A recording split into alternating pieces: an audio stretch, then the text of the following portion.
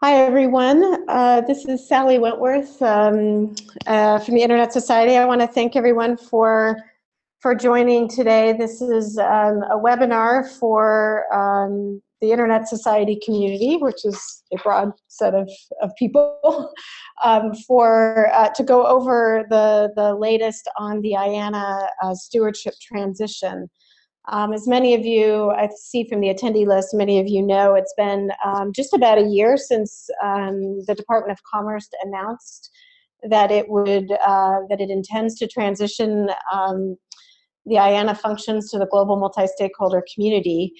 And there's been a lot of activity, of course, by many people working together to try to figure out what the best way forward is to carry out that transition. And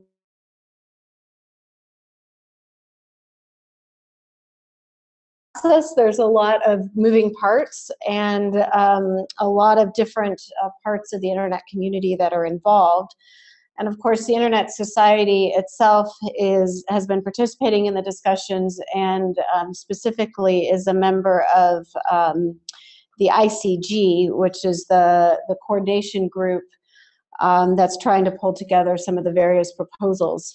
And Norel Clark and Demi Getschko, Demi is here on the call today, have been the ISOC representatives to that work. And then there are a number of others on this call who are also participating in that.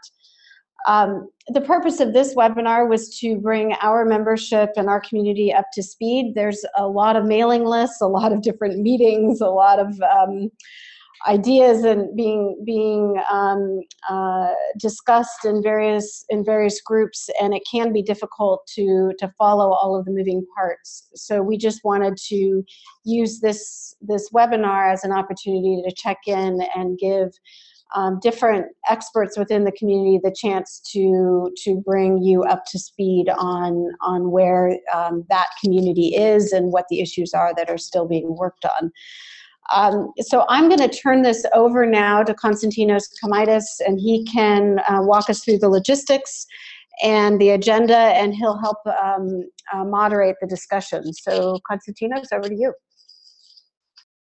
Thank you very much, Sally, and once again, hello everyone. Before I pass on the microphone to our distinguished panelists, some housekeeping business. First of all, I would like to state that this webinar is not meant to supplant the discussions or the processes that are taking, of course, place in other fora, including the IANA coordination group.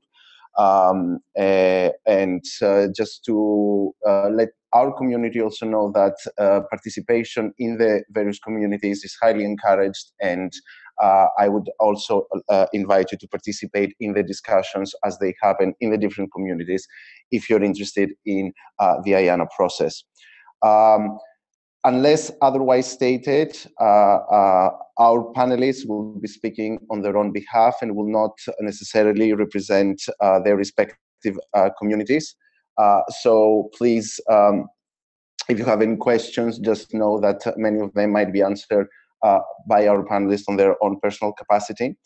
For all of you attending the webinar, by default, you're not able to use your audio or video. So please, if you have any questions, just type them on the Q&A function of Zoom, and we will be able to see them and ask on your behalf.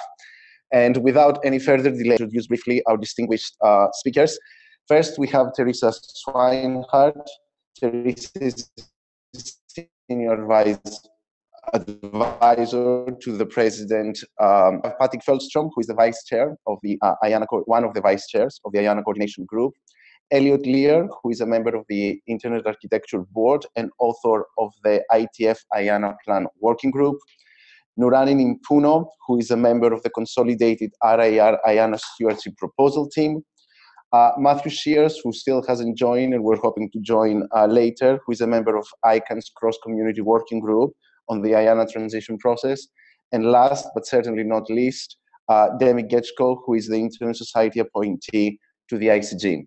And I will pass on the mic to Teresa who will take first the floor, and we will be uploading her presentation. Thank you.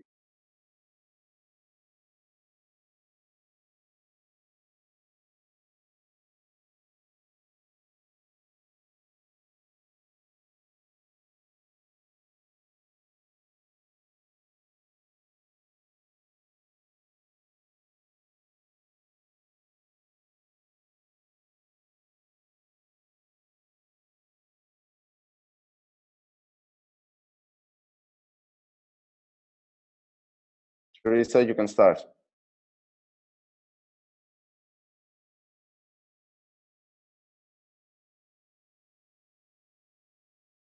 Teresa, you're on mute. Please unmute yourself. Thank you.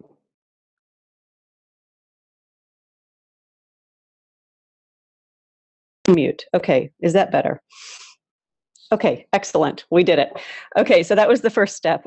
So first, thank you so much, ISOC, for hosting this. And I think this is a really wonderful opportunity to reach out to a wide community and also demonstrate all the very large amount of community work at a global level that's happening around this important transition and this historical event.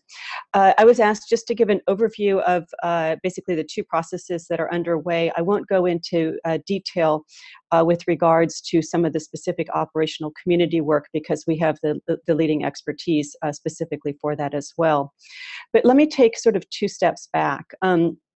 The announcement that is now almost a year ago, basically on the 14th of March of last year, was really quite historical. It was the result of years and years and years of community work to bring together and to reach a point when it seemed that it was going to be a good opportunity for NTIA to announce its intention to transition its stewardship role in the context of the IANA functions to the multi-stakeholder community and to ICANN, and to move this process forward, which has been underway for many years, as we know, since ICANN's formation. And, you know, with that, of course, comes hard work that's now underway with the community, obviously, to reach the final stages of a proposal. And they ask ICANN to convene the multi-stakeholders to pull together this proposal. And if I could just ask to go to the next slide, actually, that would be helpful maybe for the audience. There we go, thank you. And they ask ICANN to convene the global stakeholders together to come up with a proposal. And in that regard, also looked at you know, how we need to go about doing that. Their decision obviously didn't come easily. It was well thought through, but it does also mark the final phase of the privatization of the DNS and a reinforcement and further support and enhancement of the multi-stakeholder process with regards not only in the context of what we're talking about here, but also internet policy making and governance. If I could have the next slide. Thanks. When they announced their intention to transition their stewardship role, that is NTIA's, they also communicated that the proposal needed to have broad community support, and it had to address some very core principles. Namely, it had to support and enhance the multi-stakeholder model. It needed to maintain the security, stability, and resiliency of the internet. And this is very important because these are aspects that need to be considered in the context of the finalization of any proposal and then the adoption of that. Meet the needs and expectations of the global customers and partners of the IANA services, and maintain the openness of the internet. And so these are things that we've heard reiterated over the year in side conversations. We heard them iterated also in congressional hearings. This is an important set of 4 principles. But there's also another overarching principle, and that is that there will not be the acceptance of a proposal that merely replaces NTIA's role with a government-led or intergovernmental organization solution. Again, going back to the point of supporting and enhancing the multi-stakeholder model. Next slide, please. So with our the request that we facilitate a process, there was a discussion with the community on what kind of process to have for this. And with the enormous community work, the establishment of what's referred to as the IANA Coordination Group, which I know Patrik will be touching on next. This has a representation from all stakeholders. Sorry, back one slide still. It established its own working methods and modes of operation, and we are the convener of that and provide support to the ICG specifically with regards to the work that they're undertaking. Next slide. The coordination group itself is taking in the proposals from the naming community, the protocol parameters community, and the number resources community. And 2 of those proposals have already been finalized. The naming community is still to be finalized, and then the ICG will pull together that proposal. Next slide, please. So when the announcement of NTI's stewardship role took place, there was also the question about what happens with regards to ICANN's historical contractual relationship with the U.S. government and any perceptions around that being a backstop with regards to ICANN's accountability overall. And this is a very important issue, and it's an important issue with regards to the entire transition. How does one ensure that the appropriate accountability mechanisms are in place? And in the context of ICANN, well, we have a wide range of accountability mechanisms ranging from bylaw requirements to affirmation of commitment review aspects. It's always very healthy to check, again, is there anything that's missing? Is there anything else that should be addressed in light of the changing historical relationship with the US?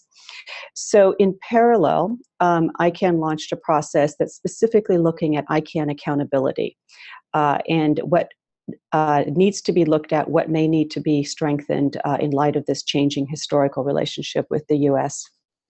Next slide, please. And for that work, there's been the establishment of a what's referred to as a cross-community working group, which has participation from all representative stakeholders within the ICANN community. And they've focused very much on 2 work streams. The first being looking at the changing historical relationship with the US and what specific issues need to be looked at with regards to that. And then a second work stream that there may be other issues that in the long run that are not directly related to the transition itself, but in the long run would be useful to address. And those are being addressed in what's called work stream 2. The work stream 1 timeline coincides with the transition itself and is expected to be completed along with the work that the ICG is taking and pulling it together, the proposals from the operational communities. For that work stream, we've also identified some external advisors, expertise from other sectors, best practices that could be used, and there's a direct relationship with the ICANN board as far as a liaison representative. Next slide, please. That cross-community working group has quite a wide range of participants in it. It has really designated and narrowed down its work within the work stream 1 to look at community empowerment issues and review and redress areas, and identified areas of stress testing against some of the accountability mechanisms that are being identified. And some of those really are looking at community empowerment, the role of the board, how to address board decisions and independent appeals mechanisms. It's also looking at how to address some areas of incorporating into the bylaws, for example, some of the reviews in the context of the affirmation of commitments. And their work is ongoing. Both the accountability cross-community working group and actually the naming working group are going to be having a face-to-face meeting in the 23rd through the 24th in Istanbul in order to continue the work that's been built on in the context of the recent meeting we had in Singapore in order to complete the timeline in time to be in parallel with the IANA stewardship transition itself. Next slide. Any information can be found on the website. We have a IANA Stewardship Transition website that also looks at the accountability areas. And one of the important aspects of the work of all the community groups is that it's being done in a very open and transparent way. So anybody can be participating, anybody can be commenting, anybody can be raising questions and ideas and views for these discussions. And that's very important that we get this right and that we have thought through all the different areas that need to be addressed. So I think with that, I'll conclude where we are on these 2 different tracks, but I'm happy to answer any questions later. Thank you very much, Teresa. Yes, please hold your questions until the end. And Patrik, you're next. Patrik is the vice chair of the IANA coordination group, and he will talk about the work that they're doing. Thanks, Patrik. Thank you very much. And as you heard, I'm one of the two co-chairs of the ICG that Teresa just explained. The really interesting thing is that we have one chair, Alyssa, and then we have two co-chairs, which are not vice chairs, but co-chairs. It's like one of those fun things that just are decided upon. I can also give everyone here the wonderful information that Alyssa just got a baby. So she is actually on maternity leave and got a baby. I just got an email from her just a few seconds ago. Anyways, so what are we doing in the ICG? Well, as Teresa said, we're the group that is trying to coordinate the merge of the three proposals from the operational communities. We initiated the work by sending out an RFP to the three operational communities, and you will hear with them shortly. We asked for the response from them in January 2015. Two of them, the protocol parameters, the IETF, that Eliot is going to talk about, and the numbers, which is the CRISP team or the RIRs, which Mirani will talk about. The two of them delivered, while the names community, operation community, has not delivered yet, and they are a little bit delayed in their proposal.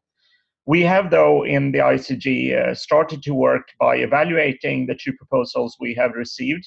And our work, it's very important to understand that the ICG is not doing any writing. We are not writing any kind of proposal ourselves. We are merging the proposals from the communities. And we're evaluating whether the proposals are compatible with each other, whether there are any gaps, whether there are overlaps, whether there are sort of disagreements between the proposals. And if we discover these kind of changes be needed to be able to do a successful merge, then we are asking the operational communities to talk with each other. This is something that we identified already with the numbers and the protocol parameters proposals, because both of them were talking about some specific role of the IETF trust. And we asked those operation communities to please coordinate and talk with each other. So the ICG is not the group that is sort of making any decisions. We are just evaluating and seeing whether the proposals actually can be merged. We are, because of this, as Teresa said, demonstrated, we also, of course, we have to be done with our work in coordination, both time-wise and also content-wise, with the stream one, or with the track one of the accountability work that is done in the cross-community working group. And because of that, we have explicit liaisons from the ICG to this accountability work that is going on. But also, regarding accountability, we also just evaluating whether there is any kind of overlap, which means that we will continue to be in contact with operational communities to ask them to look very carefully at what's happening in the accountability work. Where are we at the moment? Well, as you understand, we have a little bit of problem to compare all three proposals because we have not received all three. But what we have decided to do is to move forward with the two we have as far as we can. We have decided to not go out with a public consultation on the two proposals. Instead, we have asked the representatives of the two proposals to do informal feedback and informal discussions in the respective communities with the proposals that we currently have, so that the communities can have some discussion about the ability to merge the two that we have received. When we get more data back from that, including, of course, the result of the names work and also the accountability, then we will over time update our timeline, which still very optimistically look at the ability to deliver before September 2015. So at the moment, we in ICG, luckily for us, we don't have so much to do. But on the other hand, having not much to do is actually very important for us, because we have the ability to talk internally a lot about what we are going to do if we end up in certain situations. Because from specifically my perspective as a co-chair, it is extremely important that we do a stress test not only of the proposals themselves, but we might actually end up in a very complicated situation with the process itself that Teresa just described. And we need to make sure that when we have everything outlined and we do discover some disagreements or incompatibilities between the proposals, we must be able, from the ICG perspective, manage to steer the operational communities in a direction so that we get a coordinated proposal to the NTA, because that is what they have requested. We also do everything in open. It's possible to follow our mailing list. We are using a Dropbox for all our internal documents, which means that a Dropbox that is publicly available. So you can also look at all our documents also while they are working documents. So we don't even have any internal working documents. Everything is public. And this is, just like Teresa said, something that you have seen and will see in all the work that all of the various involved groups are doing. So with that, let me hand over back to Konstantinos again. Thank you. Thank you very much, Patrik, for this update. Eliot, you were one of the authors of the IETF IANAPLAN working group. Can you please tell us the process there that took place there? Thank you. Thank you, Konstantinos, and it's a pleasure to present in front of everyone. I have a few slides. Let me see if I can share them. And let's try that. Has that done the trick? Well, yes. Okay. So obviously, I'm speaking for myself today, as Konstantinos mentioned, and not for anybody else. So I thought I would start by reminding people what a protocol parameter is. Actually, it's really an identifier. It is a means to extend the IETF protocols. Examples include opcodes that indicate what form of operation should take place within a protocol, or an encryption algorithm name to indicate how things should be encrypted and unencrypted.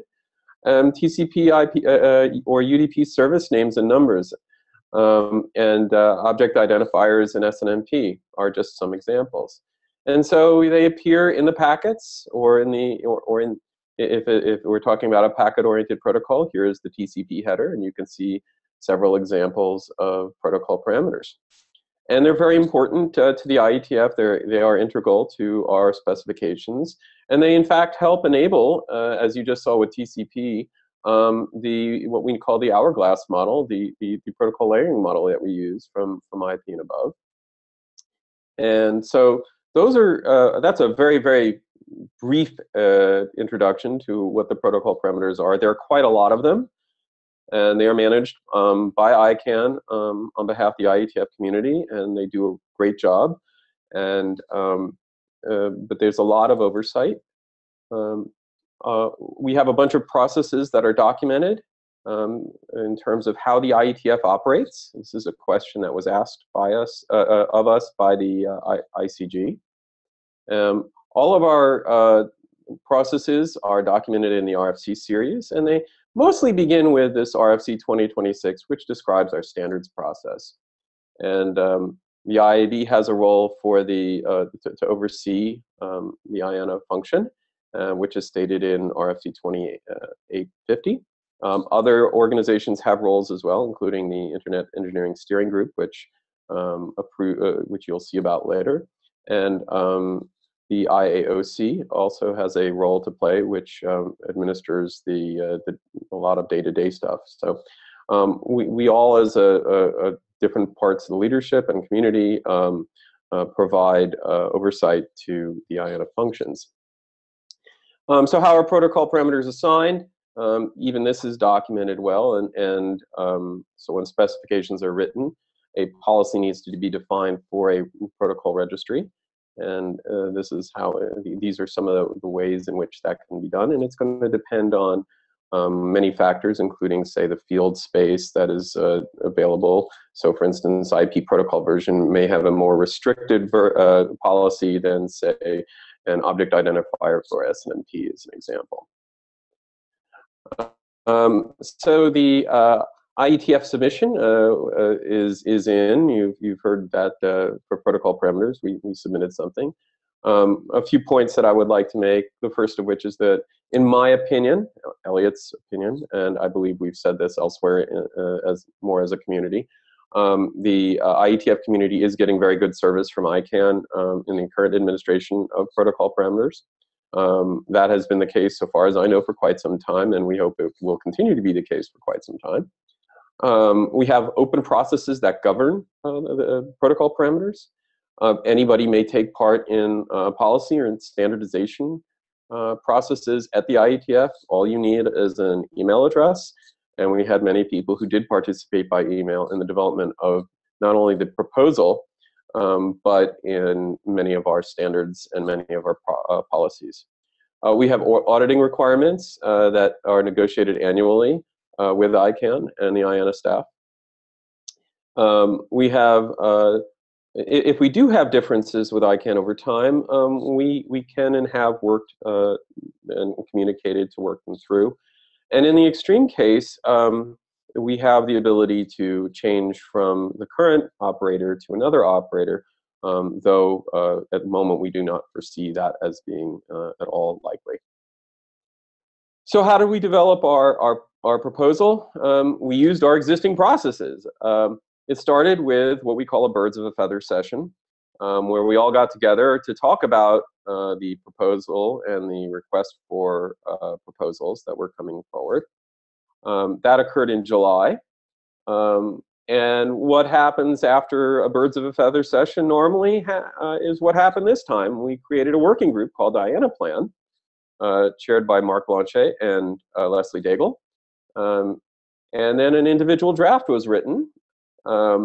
It's interesting that we took the request for proposals, which was a Word document, and converted it into our internet draft format, which is good old-fashioned ASCII text.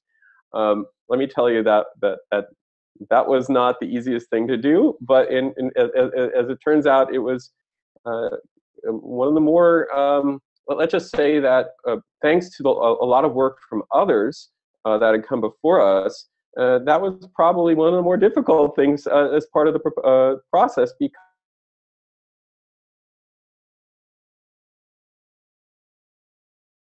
tend to use in the future. And so what happened next was the working group adopted the draft, draft IETF, IANAPLAN, ICG response. And this was open to discussion, and anybody could object, and nobody did. And there was a lot of discussion about the content of the draft that went on for several months. There were a lot of edits. There were 10 drafts in a very brief period of time, which even for IETF purposes, this is a pretty fast pace. Finally, there was a working group last call, and our working groups work using the notion of rough consensus. Not everybody has to be perfectly happy with what is produced. And certainly there were a couple of people who were not happy about specific aspects of the proposal, but overall there was general agreement to move the process forward. Then that's not the end of it, of course, because then the entire Internet Engineering Task Force gets an opportunity to give their last call feedback. And when I say the entire Internet Engineering Task Force, that is to say anybody who cares to participate in the Internet Engineering Task Force with the use of an email address. And finally, in January, the Internet Engineering Steering Group, after going through their comments and adjusting a few bits of text based on IESG comments, they gave final approval in January. And so that was the process that we used to develop our response to the request for comments. And then Yari Arko transmitted our response to the ICG. And now we are at the point in the process where we're now doing two things. Number one, we are awaiting questions from the ICG about our proposal. We've already received and replied to one regarding the name IANA.org. And we are also considering reviewing others. The IANAPLAN group can review other the other operational community proposals and provide that feedback to our representatives on the ICG. And with that, I'll stop. Thanks very much. Thank you very much, Eliot, for this quick update. I will now pass on the microphone to Nurani, who I want to especially thank because she's in Japan and it's in the middle of the night for her. And before I do that, please, in the meantime, may I ask you all to think of questions that you would like to ask our speakers at the end of their interventions. Thanks. Nurani? Thank you very much. And apologies for my very croaky voice. I'm nursing a cold here, which is why you'll see me drinking some hot lemon tea. I hope you can still understand what I'm saying. My name's Nurani Nipuno. I work for NetNode, but I'm here in the capacity of a CRISP team member. But of course, I'm not. I'll be speaking on my own behalf. And I'll try to give an overview of the process the numbers community went through to develop the proposal for the numbers community on the IANA stewardship transition. And I'll also try to cover some of the key components of the proposal. So first of all, when we talk about the numbers community, it's a community that we actually normally refer to as the RIR community. The RIR being the regional internet registries, which are the organizations that allocate internet number resources within their regions. So the RIRs are 5 globally: AFRINIC, APNIC, ARIN, LACNIC, and the RIPE NCC. They're all membership-based organizations, but they all they all allocate number resources in their respective regions. But policy making is open and inclusive, and anyone can participate. So you don't actually have to be a member of any of the RIRs to participate in the policy making process. All the mailing lists are publicly archived, and all the meetings are also streamed and publicly archived to increase to make it as easy as possible for people to participate. So very much like the IETF, the RIR community or the numbers community simply used its existing models and structures and processes and applied them when developing this process.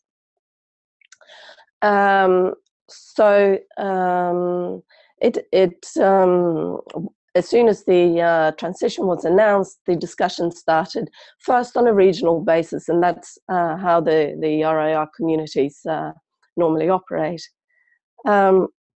When the ICG came out with the RFP in September, there were a few RIR meetings. All the RIRs had meetings in the coming period after that where this was discussed. And there was a decision to set up this CRISP team. So the CRISP team is the Consolidated RIR IANA Stewardship Proposal Team. It's a bit of a mouthful, but CRISP sounds nice, right? And the CRISP team structure was basically such that it would represent all 5 regions. It would have 1 RIR staff member and then 2 community members. So I'm serving on the CRISP team as 1 out of 2 community members in the RIPE region. It was decided that the work of the CRISP team should take place publicly, and all the work should be publicly archived. All the RIRs, the individual RIRs, have their own mailing lists for these things, where the discussion started, and the discussions continued on this. But it was also decided to create a global list, the IANA transfer list, where anyone could participate and subscribe and contribute to the discussions. Each RIR then got to do their call for nominations for the membership, for the CRISP membership. And in November, the CRISP team was put together, and we started our work in December. So it was very intense work in December over Christmas and New Year's in order to submit our final proposal in January. Just very briefly on how we worked to engage the community, we very quickly set up a timeline that we publicly that we published, so that everyone would know when drafts would be published and when they could respond. Each draft was shared both on the global list but also on the regional lists, and of course published on the NRO website. And we also made sure to, all of us were of course subscribed to the global list, but we also made sure to actively address each and every single piece of feedback that we got on the mailing list. We also tracked this in an Excel spreadsheet for transparency reasons, both also because it helped our work, of course, to make sure that we had addressed all concerns raised, but also so that the community could see that if they had raised an issue, that was at least addressed and discussed by the CRISP team and then brought back to the global list. We very much worked according to the spirit and the principles of the RIR communities, in that we worked according to rough consensus. Like Eliot explained, it, of course, in a process like this, it is impossible to make everyone perfectly happy, but we wanted to make sure that all concerns were addressed and that we reached consensus on our final proposal. When we started the work, first of all, it might be good to simply understand the current relationship between the RIRs, the NTIA, IANA, and ICANN. And so the NTIA currently has the contract with ICANN for the IANA operations. And in the RIR and the numbers communities case, it's a matter of the ICANN performing that IANA operator function in allocating chunks of internet resources to the RIRs. And the NTIA has no involvement in the RIR operations. It's also important to understand that there is no policy development going on within ICANN pertaining to number resources. The policy development for number resources takes place in a bottom-up manner in all the regional internet communities. In the case of a global policy, the ICANN does play a role in approving a global policy once that has been discussed in all the 5 RIR regions and brought up to a global level. But that is handled in an MOU that the RIRs have with ICANN. So just to quickly address some of the key elements of the number community's response to the RFP. Well, we felt that ICANN is to remain as the IANA numbering services operator. We've got very clear directions from our community that separability is important, in that that there should be a contract between the RIRs and the IANA operator that regulates the work of the IANA operator. While the community and the CRISP team didn't feel the need to develop legal text for this contract, an SLA, we felt that it was important to guide that SLA through 11 principles. So the idea is that the RIRs will, as the contracting party, contractual party, will be developing the SLA in consultation with the community, but they will be guided by these 11 SLA principles.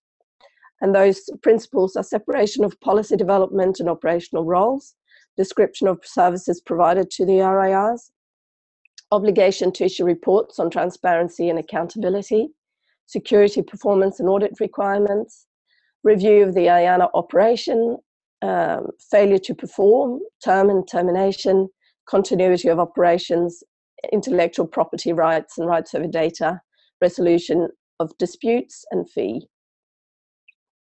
In addition to having the RIRs perform evaluation of the SLA with with IANA, we also felt that it would be useful to have a review committee which was community-based. That would help the RIRs in reviewing the service level. And that would consist of community representatives from each RIR regions, and they would have equal number of representatives. And the process of setting that up would be driven by each RIR. All relevant intellectual property rights should be kept in the public domain, or where appropriate reside with the RIRs, and that is, and the IETF Trust was suggested as an acceptable holder for that, and that is one of the things that Eliot was referring to, that we have coordinated post-submission with the IETF. And then finally, just for clarity's sake, so those are the main elements of the proposal.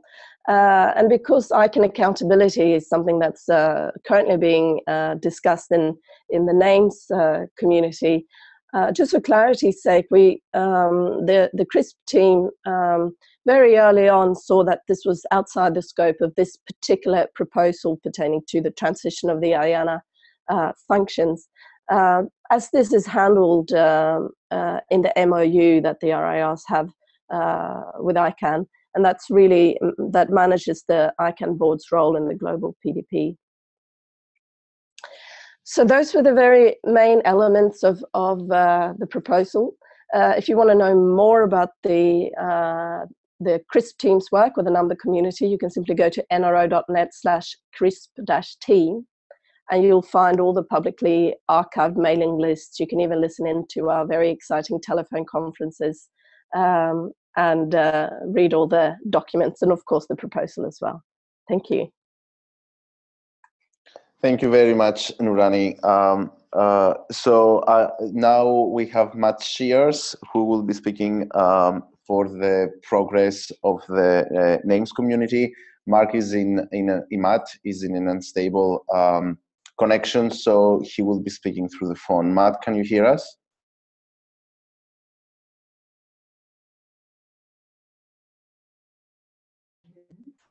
Matt, are you there?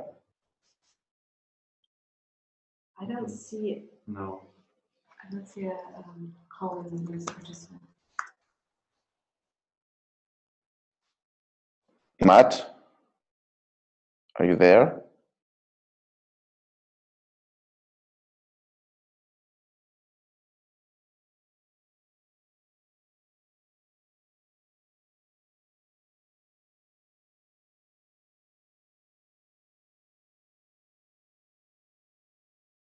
So as we are trying to fix Matt's connection problems, Demi, may I go to you and please ask you to tell us your perspective as the ISOC representative at the IANA Coordination Group. Thanks.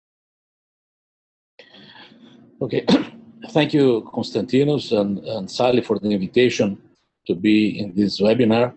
Thank you very much for the support Konstantinos gave Narelle and myself, a big support during all these phases of development of ICG and so.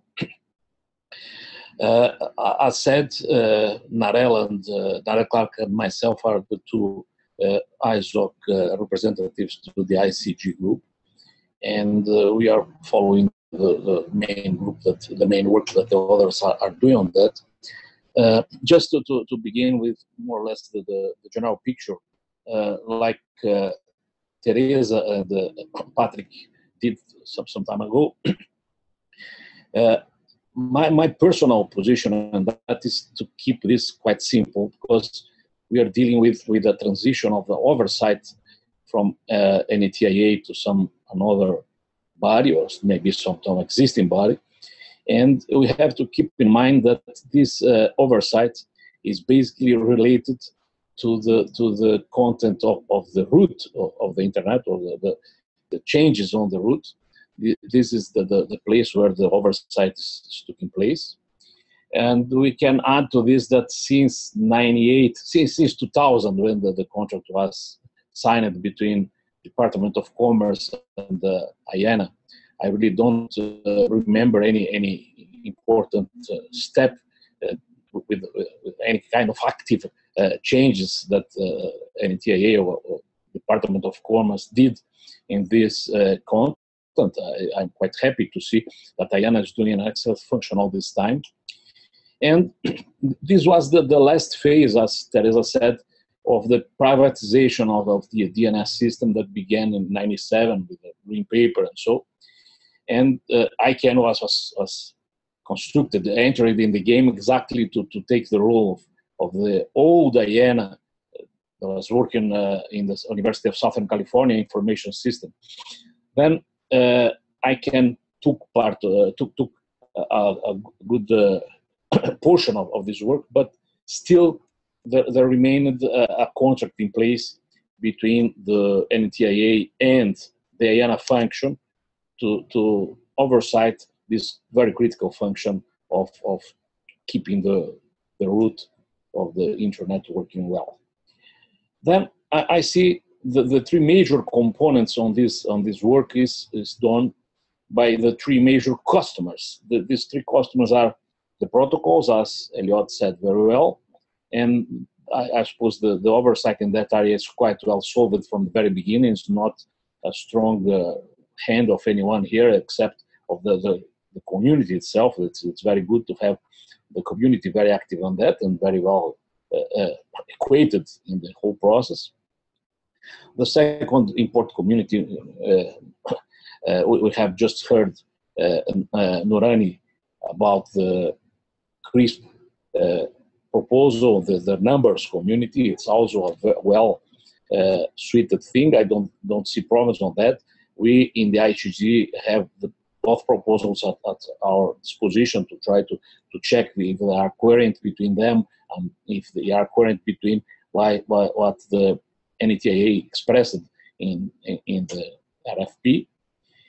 But the third component is by far the most complex, is the component of the names community. This is complex because it deals with the generic names. That's a quite expanding community and quite new also. Of course, there are some very old members in the generic names, but it's a quite expanding community now. And the other important part on this community is the country code top-level domain names.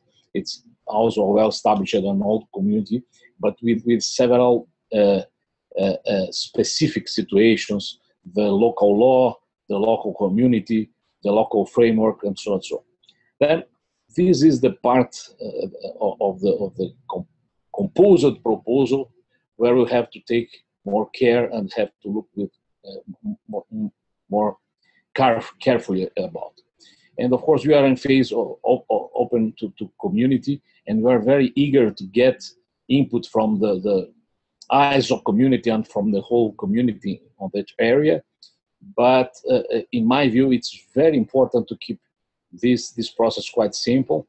Of course, there are when you open an issue like that, and we was expecting to have this transition for many years from now, but now it's time to try to get this transition complete.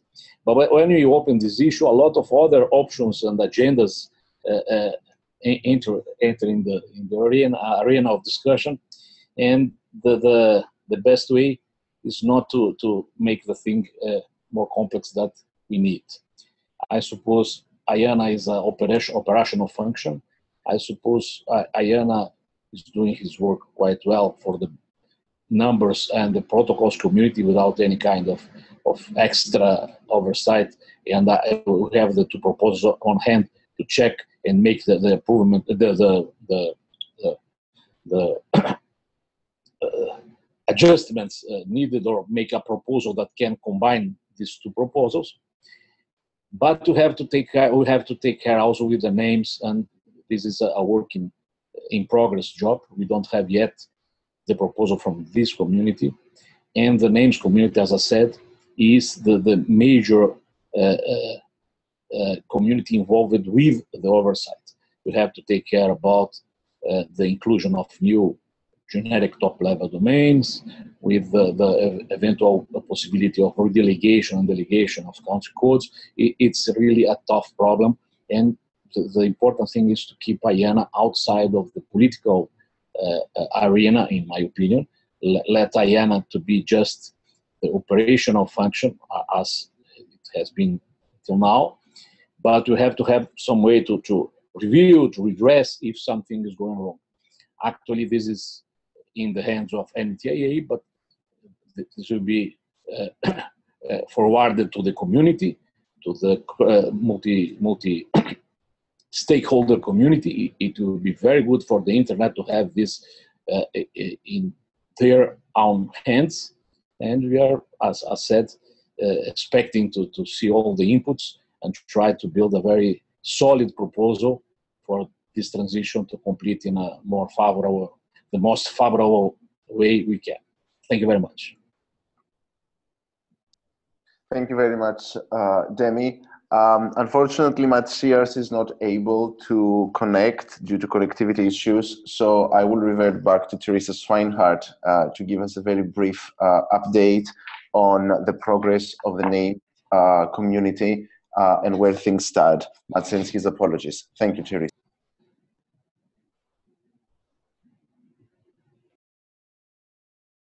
Seems to be an issue. There. That sound good? Good.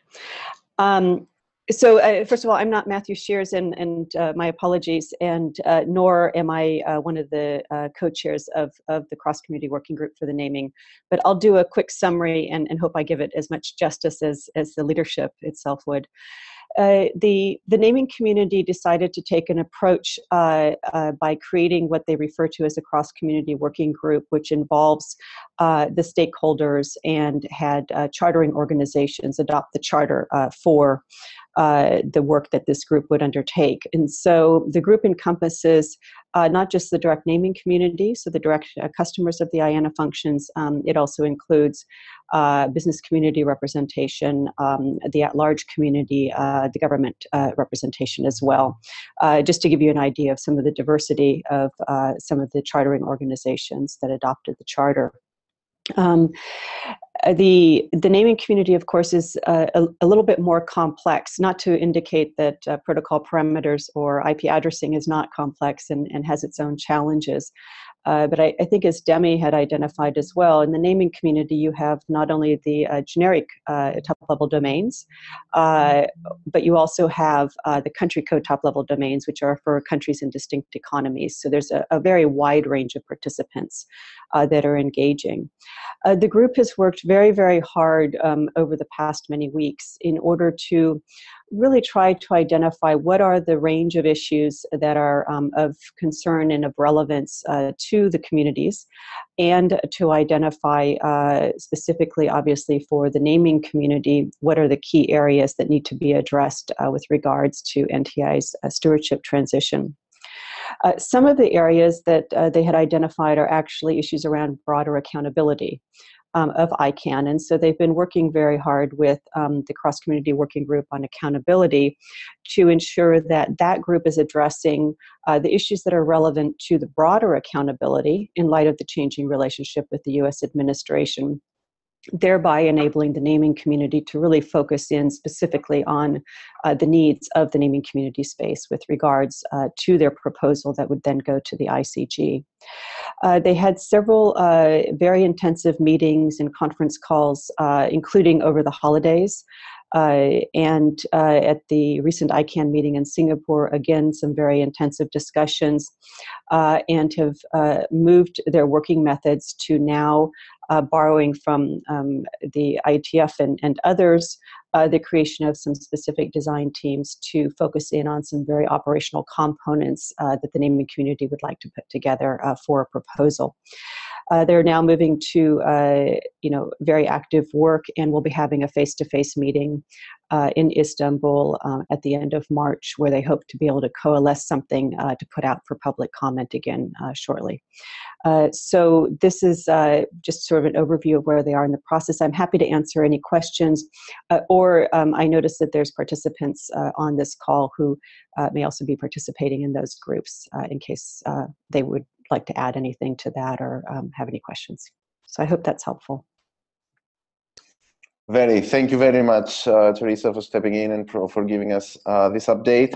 I would like to thank you all and now open the floor to questions. May I remind you that you're not able to use your audio, participants are not able to use their audio or video, so please type your questions and I will revert them to our speakers. Any questions also from my colleagues here in the room? Constantino says people are maybe hopefully typing away. I might just ask the question. There was a lot of discussion, of course, in Singapore and since then on the timeline and how to manage that to the September 15th target and then beyond that. And I wondered if anybody, maybe Patrik or Teresa or others want to take that up. I think that's a question that I hear a lot about and might be good to get clarity on. Well, I can start if you want to. What we have done in ICG, as you will see if you go to our Dropbox and look at in the folder timeline, we still do have a timeline that deliver in September. On the other hand, the timeline and also our process consist of a number of steps. And for each one of those steps, you need a certain input, and that will result in some kind of action. And some things in the work that we are doing, just for example, evaluation of the proposal from the names operation community is blocked because we have not received that yet. So I think we will see in multiple places that one of our connected processes is blocked by sort of going slow forward just because of something else. And at the moment, from the ICG perspective, we are waiting for the names community. As soon as that one arrives to us, then we will do a better calculation on what our timeline is. But you will still be able to know already today what steps we will go through. What we don't know is when we are going to go through each one of those steps. Thank you. Thank you very much, Patrik. We have a question from one of our participants, and I'm sorry if I am mispronouncing your name. It's Jian Chuan Chang, and he has a question for Teresa and Patrik.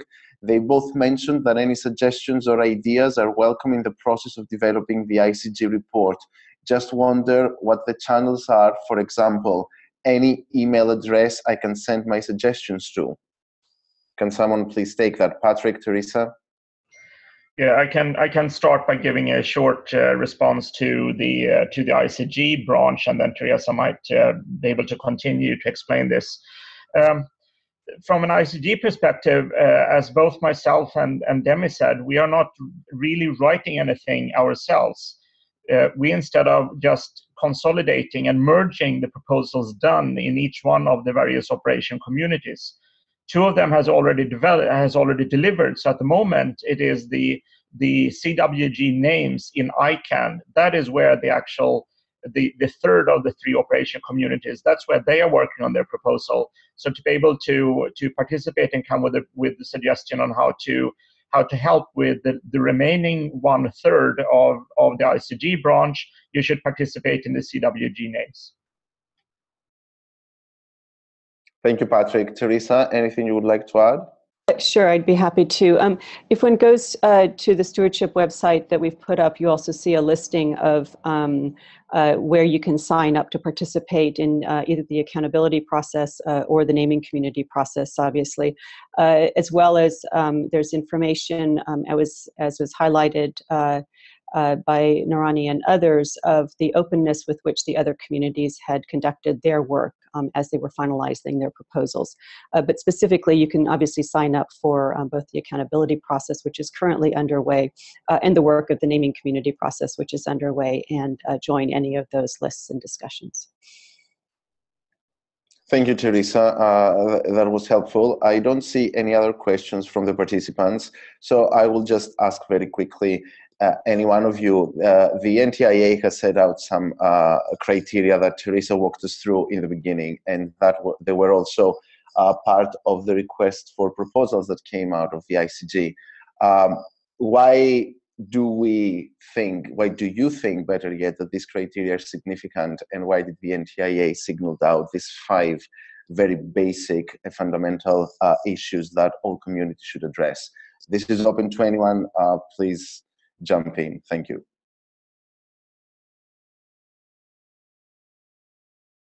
Well, this is Eliot. I'll just add, I think to start with, they took into account the security and stability of the internet. And I, for one, am pleased with that. I can't think of anything that's more important in terms of the ongoing IANA functions. I'm not going to speak to all the other ones other than the support the multi-stakeholder framework and also to support global customers. We're a global network, and obviously the functions need to scale as they have to worldwide use. And given the size of the internet's use, I think we have a very nice demonstration as just to how well things have scaled up till now. Thank you. Thank you, Eliot. Anyone else would like to add anything? Okay, I will try to add something else. Just to remember that IANA began in a very technical environment and then evolved to a multi-stakeholder thing, because we have, of course, the other communities very interested in keeping the internet in a very good shape. Of course, the stability and security is fundamental to have the things going on in the right way, but it's important also, and the NTIA stressed this very well, not to introduce a lot of other extraneous thing, other bureaucracy thing or something like that. Then it's important to note that in the NTIA proposal, there is a provision that this cannot be transited, cannot be handed to intergovernmental or a governmental organization, because they are just one of the stakeholders in the process. Of course, they have a say on any issues, but we cannot evolve from the technical IANA first community to a pure governmental thing. It will be very, very unhappy thing for the internet, and in my opinion, it's not the best way to go forward.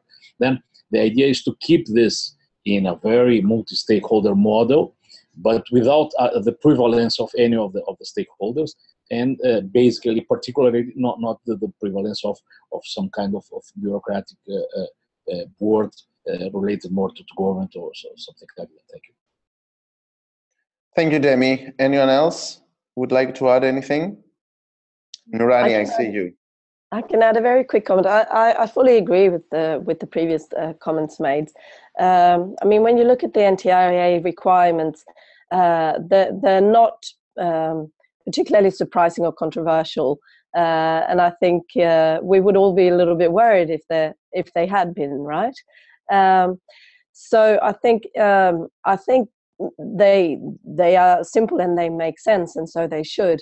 And I think just to address the multi-stakeholder part, I think that part or that criterion is important, because it is a chance for the internet community to show its maturity, to show that we've developed structures, inclusive, open, participatory structures that have managed the growth of the internet to date, and that can continue to manage it in the future.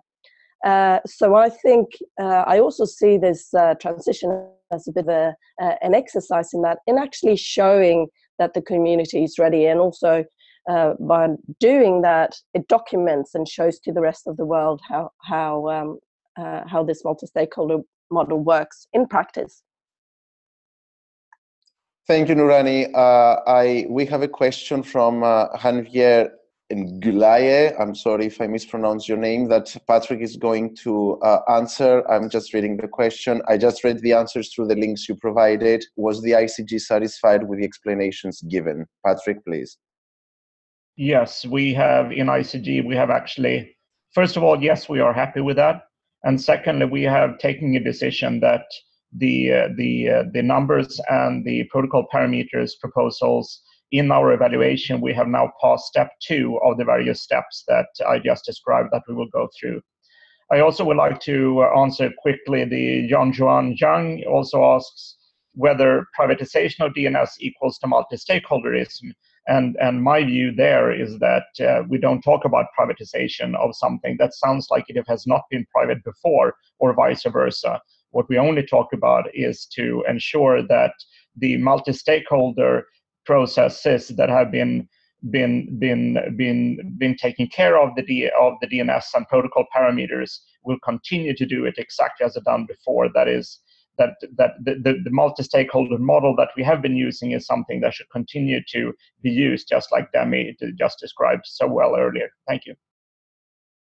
Thank you very much, Patrik. We have another question from Xian Xuan Chang, who asks, it's an open question for all of you. Does privatization of the DNS equal to multi-stakeholderism?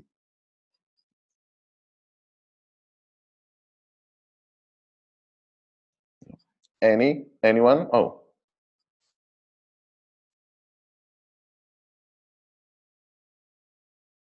Sorry, yes. I believe Patrik already answered that one. Yes, exactly. Thank you very much, Nurani.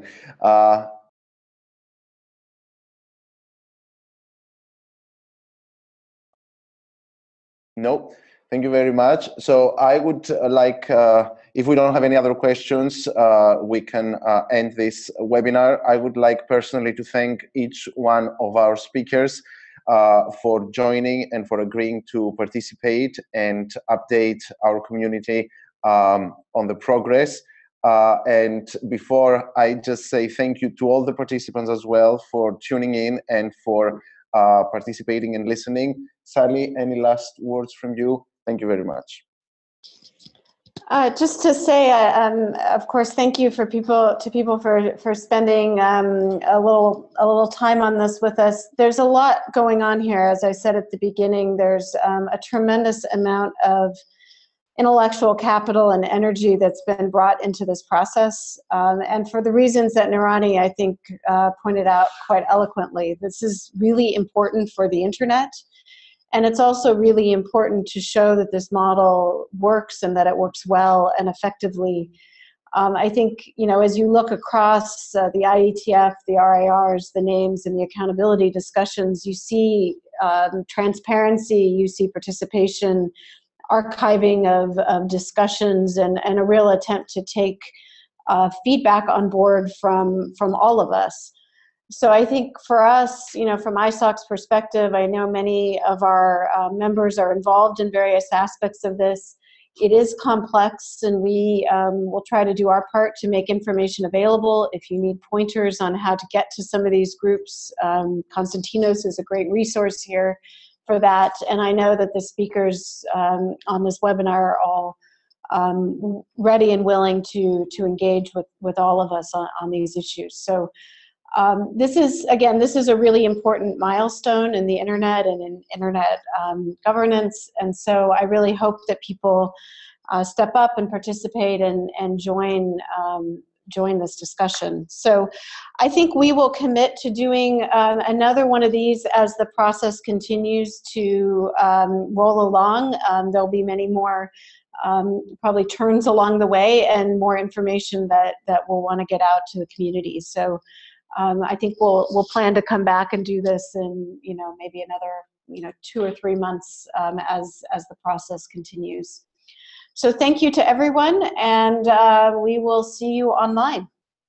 Bye-bye. Thanks, everyone. Bye-bye. Thank you. Bye-bye. Oh. Bye-bye.